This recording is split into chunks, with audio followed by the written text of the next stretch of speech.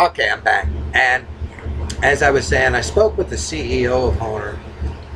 This is another old 60s model.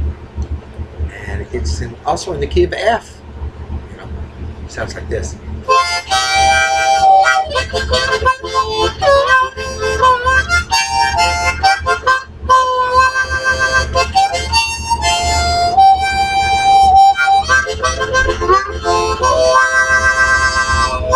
Yeah, I love it when I find these things used at garage sales, flea markets, pawn shops, or whatever.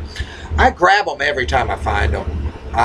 And if they're the old stuff in these little cardboard boxes with the little fancy artwork on them and stuff, and if they're the old ones and they got a lot of rust on them and the engraved stuff, that's the ones I'm after, because those are the best ones. And you can pretty much guarantee every one of them is going to be in great shape.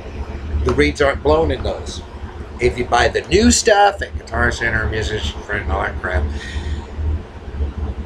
you know what? Buyer beware. My phone's ringing.